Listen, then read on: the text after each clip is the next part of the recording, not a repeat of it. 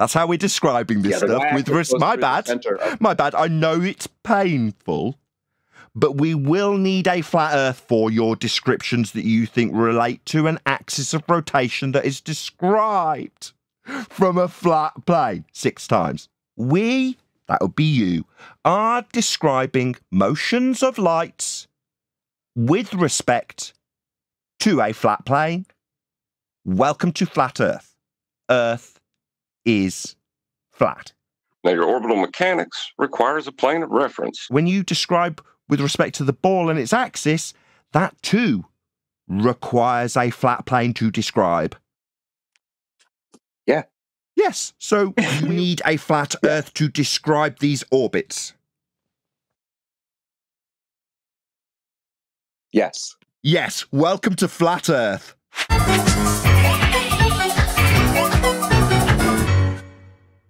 What do you think Saturn's rings are? I don't know. A light in the sky. You tell me. You don't know because you want to assert a flat plane before you actually correctly make an assessment of what you're observing. I didn't say anything. I said I don't know. Hold on, Arwen. I said I don't know, and you tell me that I want to assert something when I say I don't know. Bit defensive, aren't you? Yeah, you say you don't know because there's no way to explain orbital mechanics. You don't need to assume why I say it. You don't need to do that. You don't need to assume why I say I don't know. I'll tell you why if you like. It's because I don't know what they are. He just said that you can't use you can't explain orbital mechanics.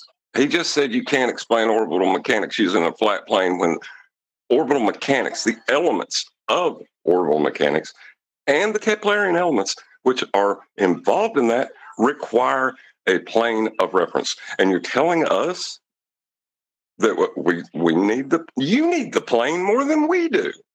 Yeah, I know, my bad. Yeah, so it's in reference to how we see things from the ground, then?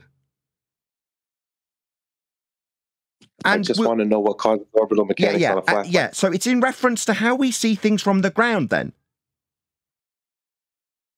Yeah, we're not asserting a cause. We're pointing out that your description requires Earth to be flat.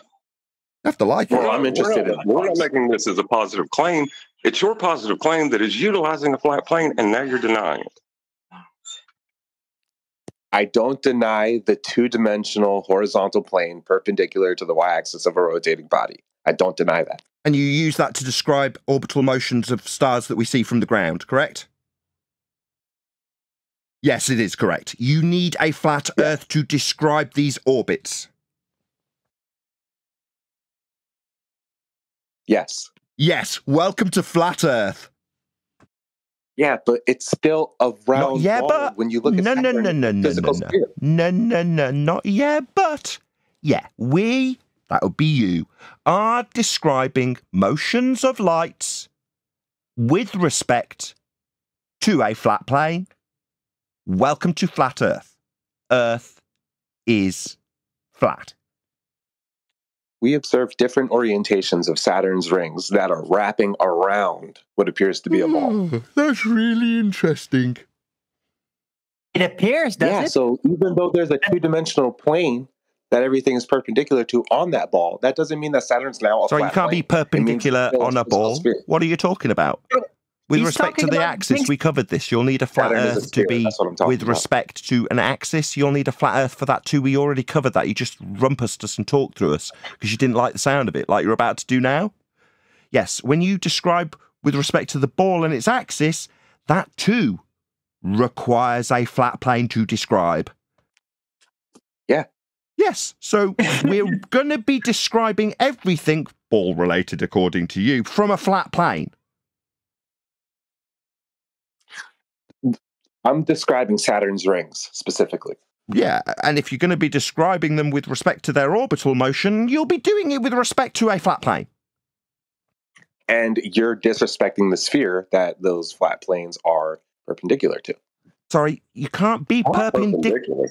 He's not listening, isn't he? Joe, you try. I tried twice. You tried once. Of the rotating perpendicular. Oh, pardon me, sir. Perpendicular is 90 degrees to the vertical.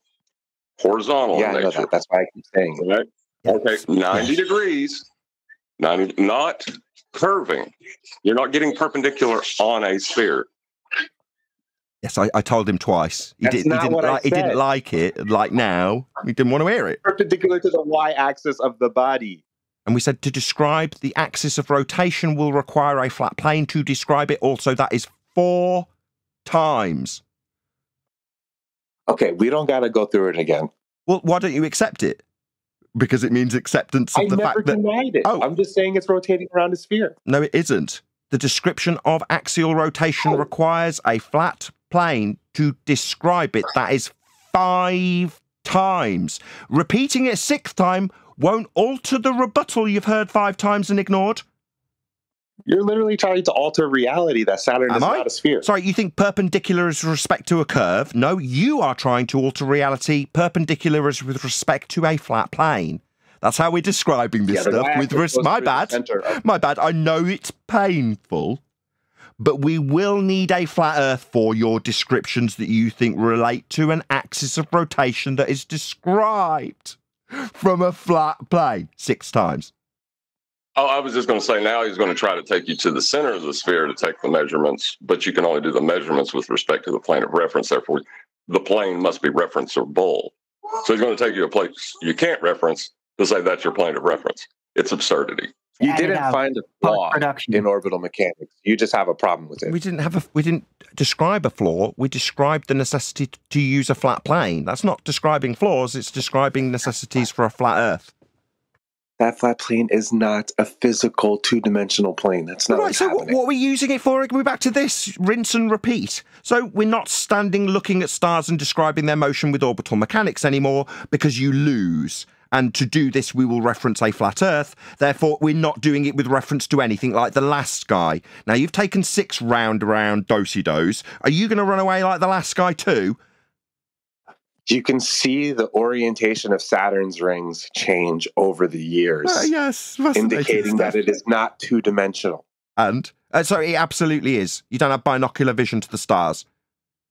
So you think Saturn's 2-dimensional? I said, and I will repeat, you do not have binocular vision to the stars. Do you understand what that means? Yes. So they are absolutely without question 2-dimensional. You are wrong. So Saturn is 2D to you? You have not got... Do we need to do this 7 times too? Are you slow? Do you need to repeat this a second time? You've acknowledged, but you don't have binocular vision to it. Do you understand it? You said yes. Now you're repeating it. Like, am I suggesting it's not 3-dimensional? What, with my binocular vision, I've got to confirm that? No, I've already overcome this twice, but you seem to feel the need to talk through the second rendition of it. Why? Because it's painful. We're highlighting how your orbital mechanics needs a flat Earth.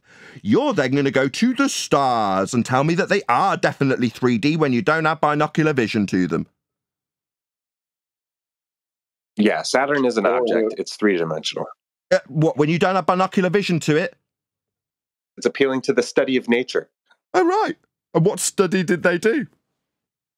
They studied the orientation of Saturn's rings over the years. All right, that's a phenomena, is it? Yeah. You're saying the orientation of the rings of Saturn is something studied by physicists, and I don't need to be talked through while I summarise the point you're making that you can clearly detect is going to get ripped apart immediately.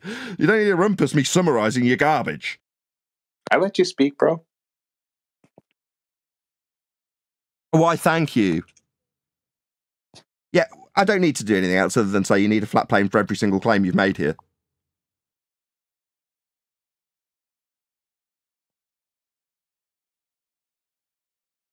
Yeah, you're not referencing the same flat plane, which is imaginary. You're not referencing Earth when you're looking at Saturn's rings. Is it not going to be described with orbital mechanics by you after we look at the stars and describe how we see them from the ground? Have we not covered this already? I'm pretty sure we have. You're not measuring from Saturn to give you the description of the orbital mechanics of Saturn's rings. Right? We're talking about the bodies as they move through the celestial dome or celestial sphere. We're talking about those motions and how they relate. Now, your orbital mechanics requires a plane of reference in order to describe that. And then if you want to move it out to Saturn after you've utilized the plane of reference to just try to describe how Saturn's rings works, more power to you. But you started with a plane of reference.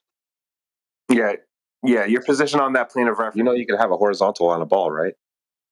Right. When we're measuring angles, we would acquire their position, their elevation, with respect to a horizontal line of reference. A globe won't give you that. I think what he's trying to say is you can take a level and set it on top of a ball, but it'll only intersect that ball at one point. But that's irrelevant to the point, because if you're going to say surface level is curving, you can't use earth curve mathematics to assert there's a tangent there, because within the mathematics itself, surface level is a horizontal plane. So no, you're wrong.